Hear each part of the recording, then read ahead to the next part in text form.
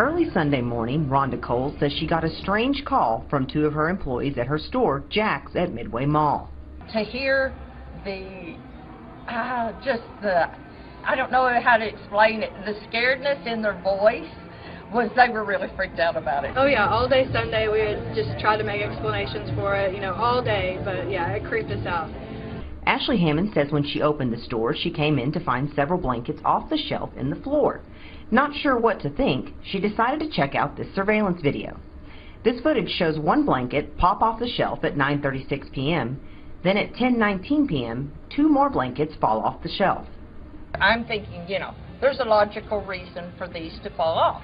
But when we shake the blankets, we rattle the shelves, we push the shelves up and down, trying to make them fall, and they won't. Yeah, it's a little creepy then. Rhonda says they have considered every logical possibility to explain it. She says even if the air from the vents was strong enough, they aren't working on that side of the store. But what if it was from the earthquakes that happened over the weekend? Well, we asked her that too. She says if that were the case, the large pictures on the top shelf should have fallen. And she even showed us how they violently shook the shelf to see if they could knock the blankets off. It didn't work.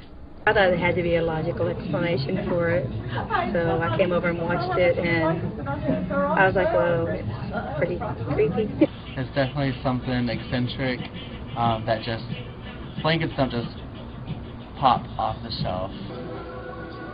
Oh, nope. Nope. And then it moved. Oh my gosh, I what know. is that? Where it is moved that? a little bit.